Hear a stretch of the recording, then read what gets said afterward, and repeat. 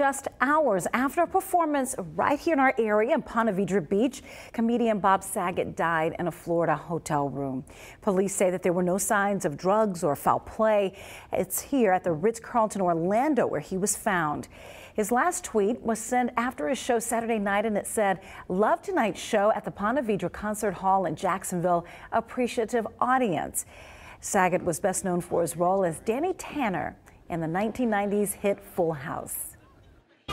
Let's go, Mom. Your bags are in the cab. The meter's running. No buttered bread, and definitely no buttered Brad. Dry humor, great smile, great dad. He had all the classic one-liners as the beloved girl dad of the 90s. Welcome to Action News Jax at noon, everyone. I'm Dawn Lopez.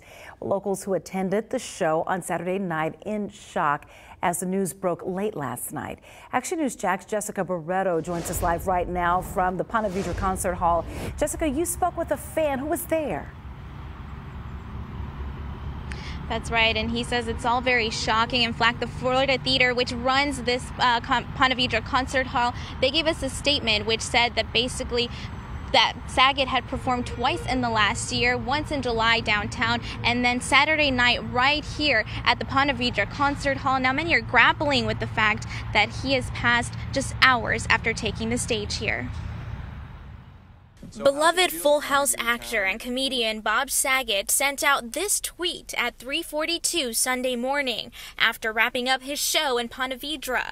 A smiling Saget praising his audience, writing, "Love tonight's show," alluding to how quickly it went by, saying, "I had no idea I did a 2-hour set, and I'm happily addicted again to this." He even pointed to upcoming dates. The show was awesome, and then he actually brought out a guitar and played a guitar and had some funny written songs that he played for about the last 30 minutes of the show. Murray Beard was in the third row, snapping this picture just before Saget took the stage. He was really excited and happy about being out and being in front of an audience, and kept reiterating to us, the audience, how much fun he was having. At 7:46 Sunday night, roughly 16 hours later, Orange County Sheriff's Office tweeted that Saget had been found dead inside a hotel room at the Ritz-Carlton Orlando. Authorities said there were no signs of foul play or drug use. The Florida Theater saying it was heartbroken by the sudden news.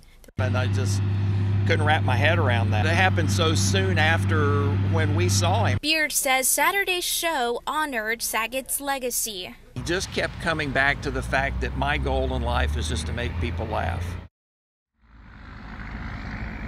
Now, the Florida Theater also said in that statement that Bob was a super nice guy and a terrific person to work with. His cause of death has not been formally announced, and we do know he was 65 years old. If we have any other updates, we'll be sure to share those with you on air and online. Now, reporting live in Ponte Vedra, Jessica Barreto, CBS 47, Action News Jax. Thanks, Jess. And we're hearing from Saget's co-stars from Full House, like Candace Bure, who says, "I love you so much.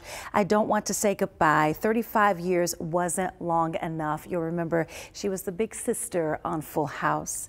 And then we also have this from John Stamos. It says that, "I'm broken, I'm gutted, I'm in complete and utter shock. I will never, ever have another friend like him. I love you so much, Bobby."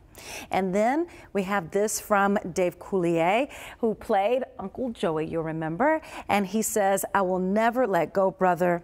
Love you."